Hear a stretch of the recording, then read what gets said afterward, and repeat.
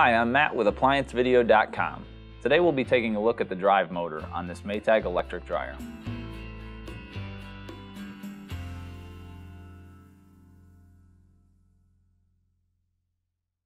Stop. Before beginning any repair, always be sure to disconnect the power to the appliance. It is also recommended to test the outlet for proper voltage. A defective drive motor will typically present itself in a few different ways. The most common way that it will fail is the motor will actually overheat and shut down.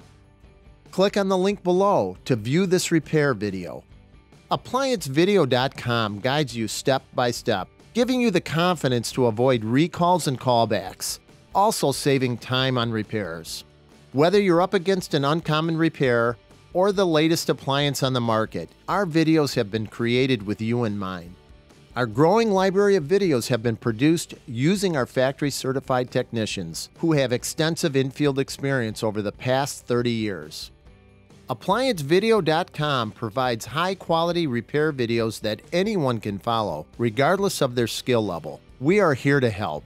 Click on the link below to view this repair video and let us help you do it right the first time.